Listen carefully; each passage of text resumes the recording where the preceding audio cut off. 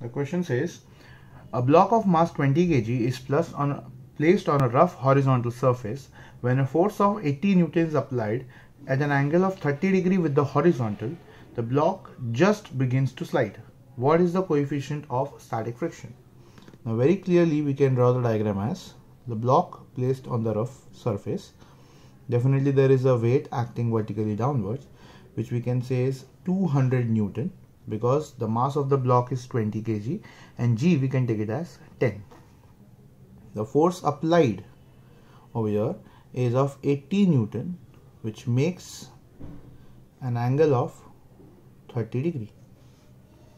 So definitely there is a normal reaction which we can call it as R, and there has to be friction on the left hand side to oppose the component of 80 Newton, which is going to be 80 cos 30, and there is a component vertically upwards which is going to be 80 sin 30.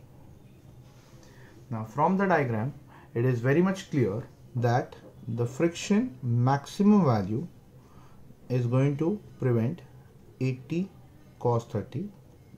Since friction is mu n and n, from the equation I would prefer it as R, mu R, as R is the reaction.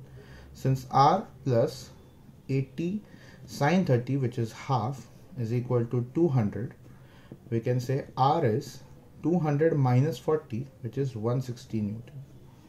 So mu times 160 is 80 times cos 30 as root 3 by 2. Now this is 2 times, and so we get mu as root 3 by 4, which is 1.732 times 1 by 4. That is 0.4 4s are 16, 4 3s are 12, 4 3s are 12. So the value of mu is 0.433, and that is the final answer.